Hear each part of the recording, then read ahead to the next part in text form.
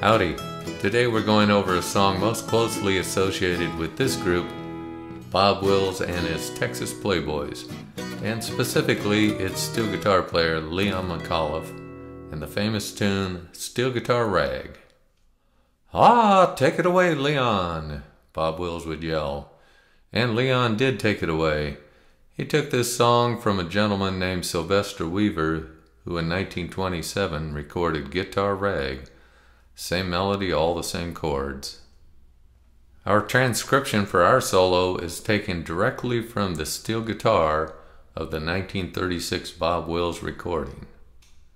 In looking at the chords to the song, you can see that there are 3 distinct parts, each of them being 16 measures long.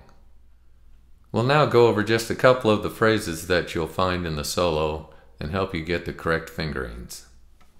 Here is the opening phrase. 1, 2, 3, 4, 1.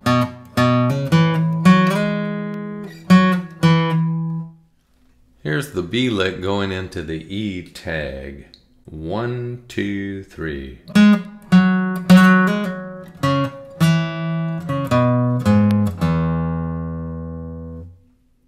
Here's the second E tag lick.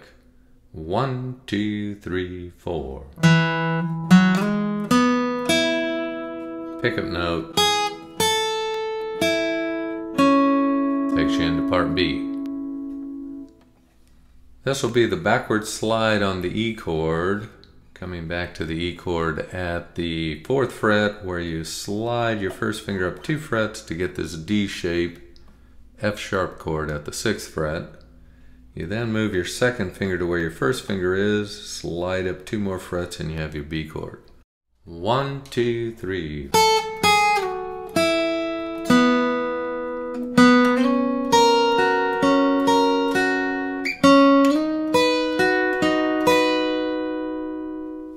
The next time you play the F sharp and B measures 1 time each, and then go all the way up to the 12th fret to get your E chord.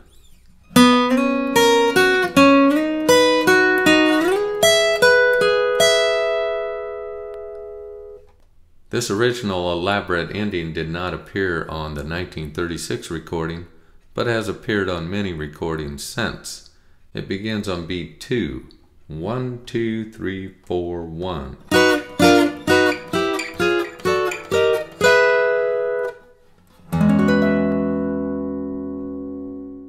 For that E13 chord, I'm borrowing 5 frets, but I'm really only getting the pressure down on these last couple as I'm borrowing strings 1 and 2 with my 3rd finger.